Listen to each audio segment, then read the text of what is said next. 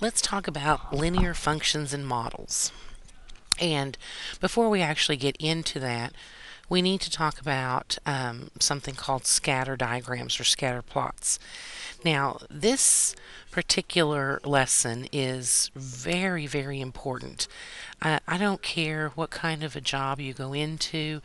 There will be times that it's possible you'll be asked to collect data and, to maybe plot it out and make some predictions on what will happen in the future.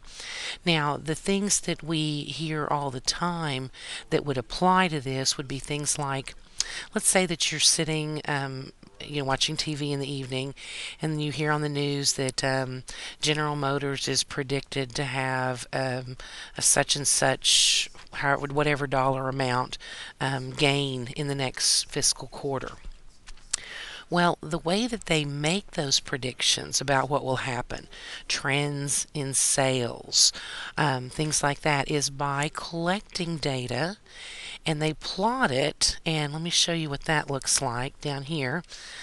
Here we have actually some different plots, but they would collect this data and plot it out and then see if it's moving in a particular direction.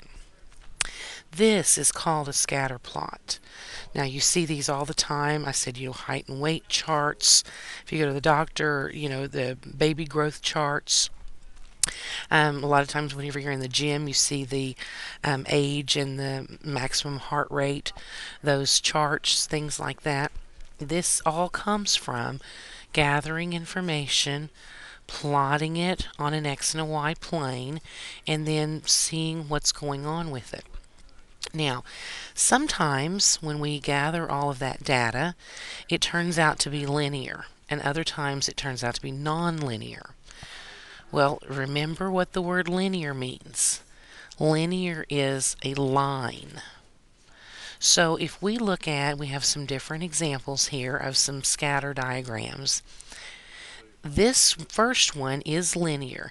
And you see that if I were to draw using my highlighter here, and I were to run a swath through those points, I could have the vast majority of them in that one swath of my highlighter.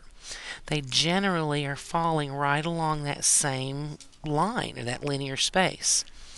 So this is a linear diagram, and notice that linear is anything in the form of mx plus b. That's our equation of a line there, that standard slope-intercept form. And they say here where m is greater than 0. Well, if you'll remember, in our equation here, m is the slope. So if the slope is greater than 0, that means it's positive. That's what's going to tell us that things are going up, that our sales are projected to go up, or we're projecting to make more money next year, something like that. For this next graph, again, you can see that if I take my highlighter and draw a line down through there, I can collect the vast majority of those points.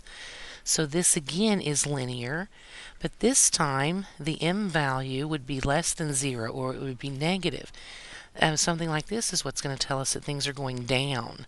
Something's going down in value, or we're projected to lose money, or something like that.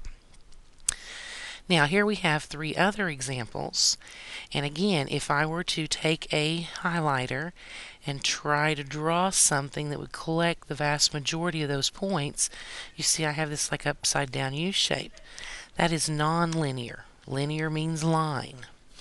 And again over here, if I were to try and draw something in that would collect the vast majority of those, I do not have a straight line, nor over here. So these can be either lines or not lines. Now we use that to create what we call regression equations or trend lines, and we're going to be learning how to do that in the next set of videos.